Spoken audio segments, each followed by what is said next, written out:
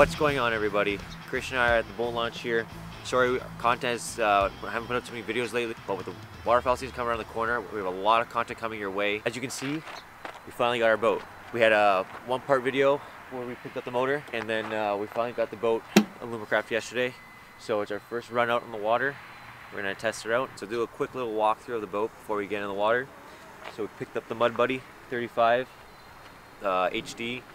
Picked that one up in New York. So we took a little road trip to New York.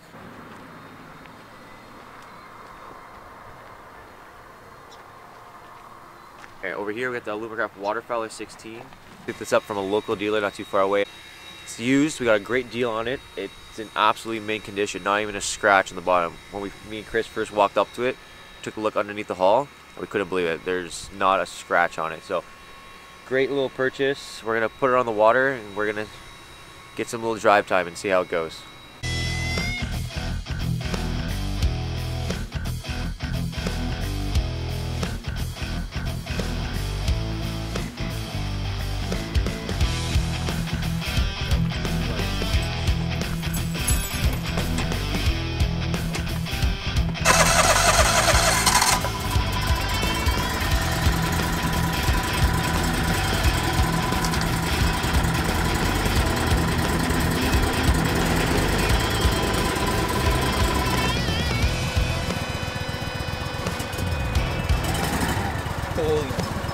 Okay. I can't swear.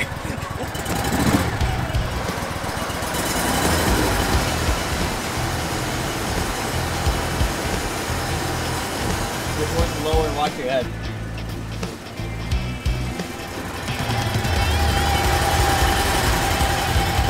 I want to go easy though, like it's pretty torquey.